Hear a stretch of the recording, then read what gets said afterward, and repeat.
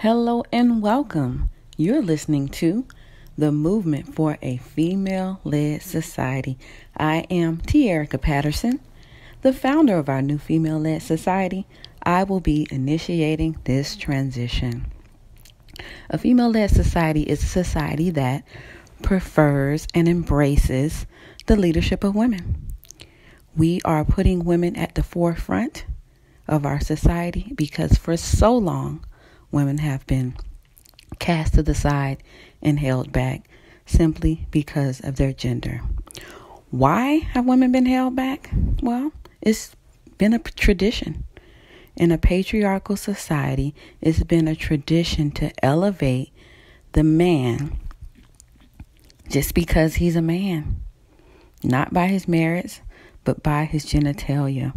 Why?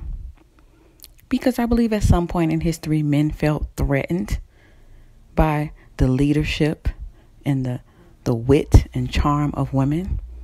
So they created religions, they created rules, social rules, to hold women back, to put an undue pressure on them to be quiet so that men would feel better about themselves and men would stand up and have to take a leadership role. But that's all over. We are now initiating a female-led society, and we will allow women to reign, to rule, and to take a positive role in our society as leaders. Not just women. Our female-led society is a symbol for all marginalized groups that have been misrepresented and held back from being the best that they can be. So when we say a female-led society, we're standing up for women and we're standing up for people who are discriminated against because of their gender, other races, and economic status, or even ethnicities. If you feel that someone has held you back because of something you can't control about yourself, we're standing up for you and we're giving you a chance to become the leader that you want to be if you want to become one. Yes, and I say if. That is the reason our female-led society advocates for women and other marginalized groups, because I do realize that not every person wants to be a leader. Not every person is capable of being a leader. So we can't force the burden of leadership onto all women because all women are not capable of leadership and they don't want to. So how do I differentiate between how can it be a female-led society if all women aren't leaders? Well, those who want to are given the opportunity to without hindrance. And those who are not female and they want to stand up and become a leader, all they have to do is learn and adhere to the 15 principles of feminine power.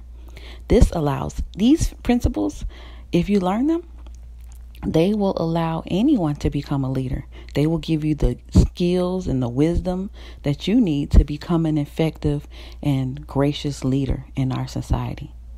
So we're not led by feminine genitals, we're led by feminine principles.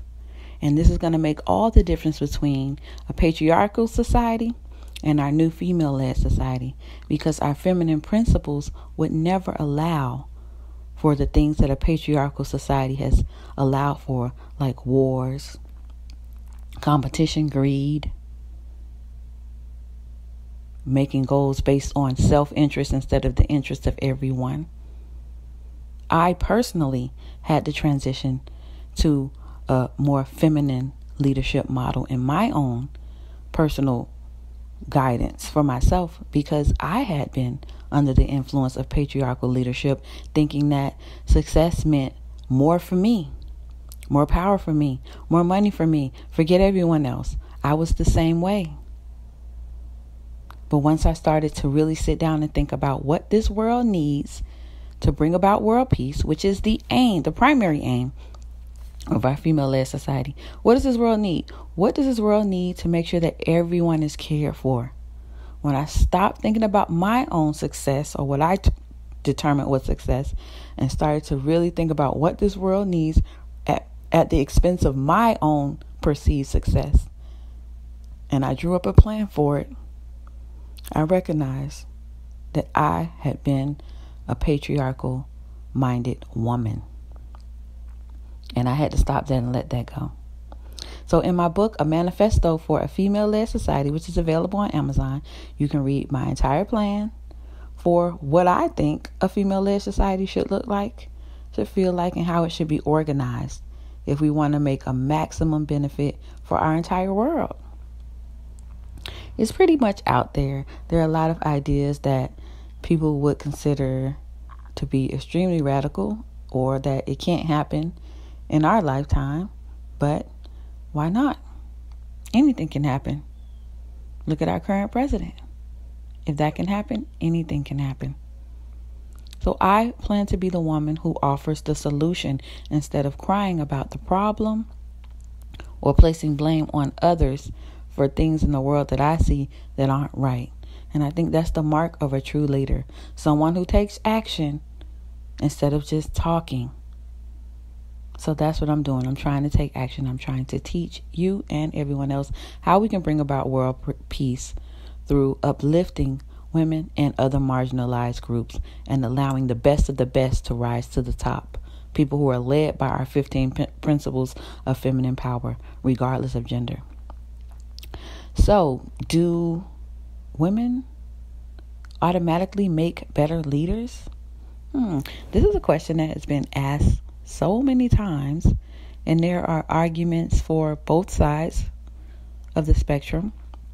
But as the founder of our new female-led society, I want to say that I do not think that women make better leaders. Not in general. I don't think that you can take any woman off the street and make her a leader. I don't think that just because a person is a woman, then automatically she should rule. Automatically she should get the leading spot. Like I mentioned before, not every person wants to be a leader. Most people don't want to be a leader. Most people just want somebody else to tell them what to do so that they can do it. Because their life is easier. They don't have to think. They don't have to be responsible. And some people just don't have the skill or talent to be able to make decisions for other people and stand by them to deal with the repercussions. That's what makes a leader. You can make decisions for someone else and yourself, the best decisions, and you can navigate whatever results come. So, I do not believe that all women have those skills. I do not believe that all men have those skills.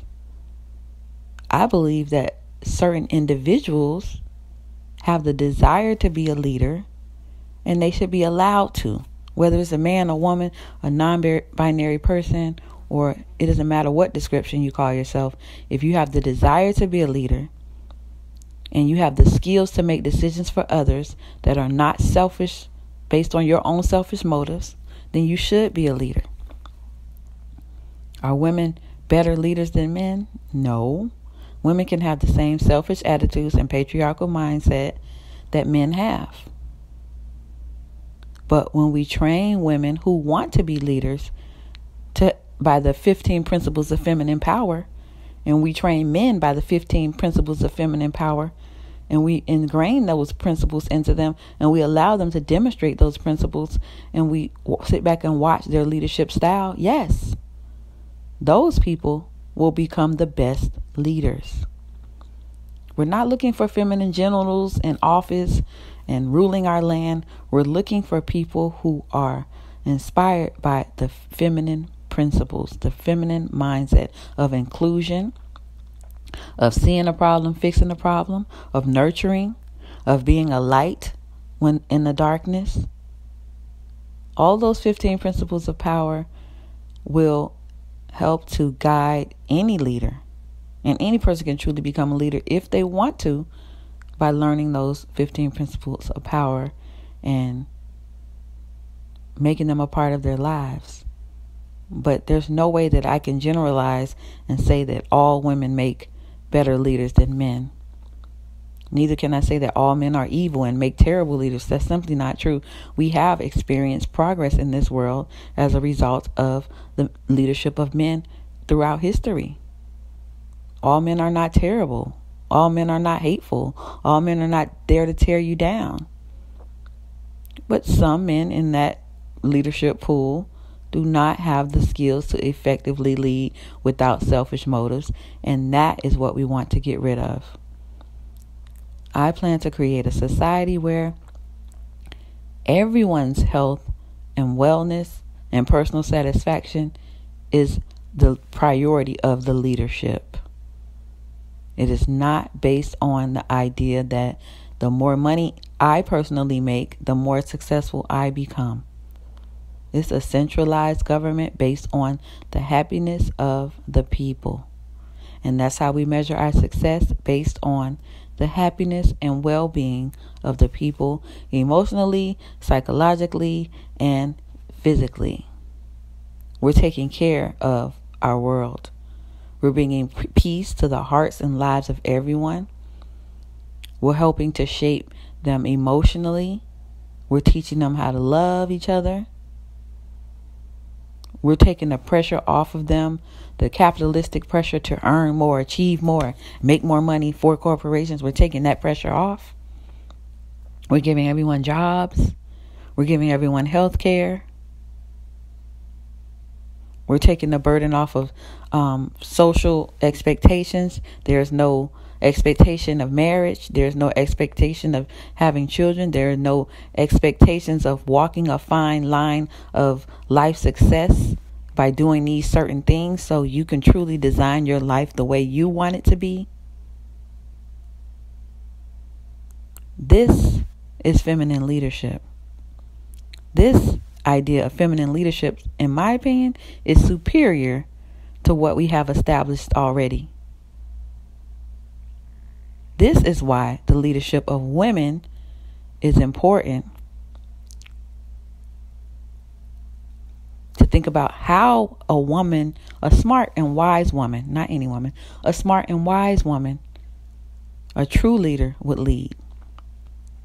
And take those best principles, take the best ideas that she has and how she would rule, and teach it to everyone else.